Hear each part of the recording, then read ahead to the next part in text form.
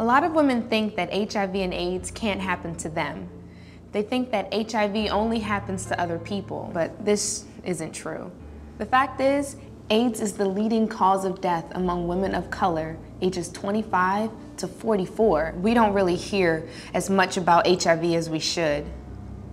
If we did hear more, we might realize that HIV is infecting women like us every day. Every day, women are infected with the virus because they have sex with someone who they didn't know was infected with HIV without using a condom. Didn't use clean needles to inject drugs. They trust that their sexual partners are being faithful and that they're not infected, when that isn't the case. Don't feel they have the power to get their partners to use condoms, or are afraid of their partner's reaction.